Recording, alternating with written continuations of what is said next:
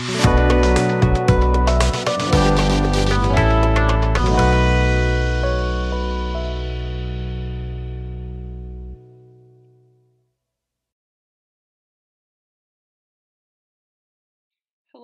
and welcome to Woo Book Wednesday.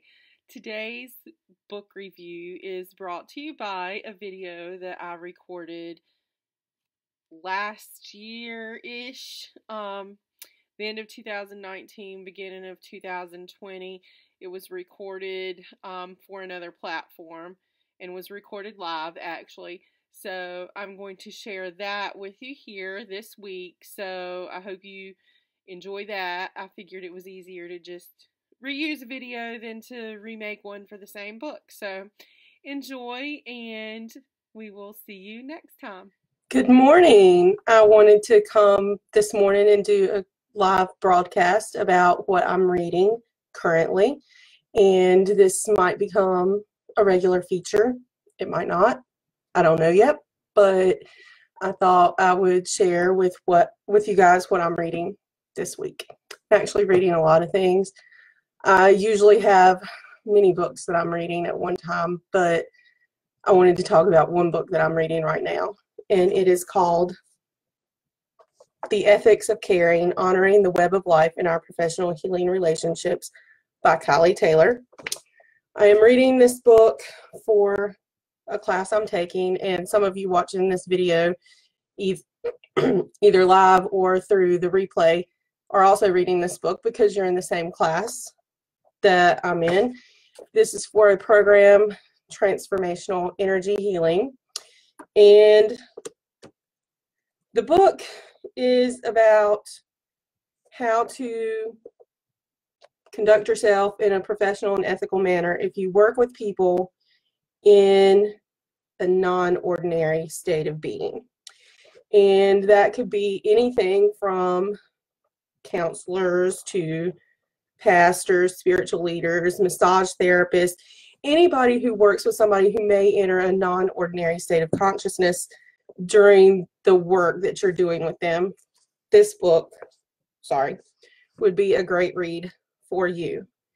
It goes through each of the 7 chakras and talks about how the things associated with those energy centers may cause us to act in an unethical manner, and how we can be on the lookout for that and ways that we can combat the tendency to do that.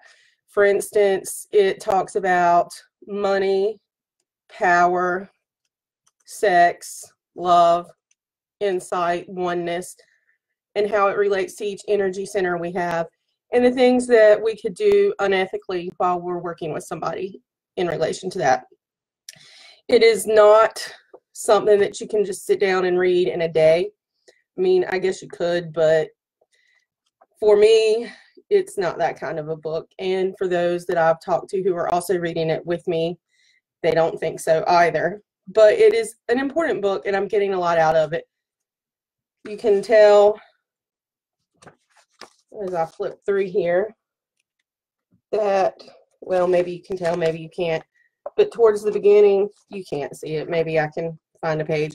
I was highlighting different things that